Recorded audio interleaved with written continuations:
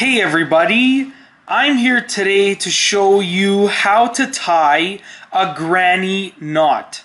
Now the granny knot is extremely easy to tie and I will show you each of the steps in this video. So you're going to start off by taking the rope end on the left and putting it over the right and wrapping it around, just like that.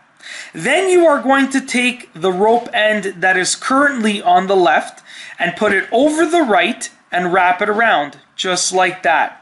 And once you have the pieces of rope in this position, you are going to grab all four of the pieces, so 1, 2, 3, 4, grab all four of the pieces of rope and pull on them tightly, just like that. And as you can see, I have created a granny knot.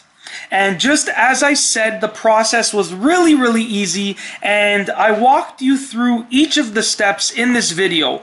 So now you can go ahead and tell your granny that you know how to tie a granny knot. And that's all I have for you today. Thanks for watching.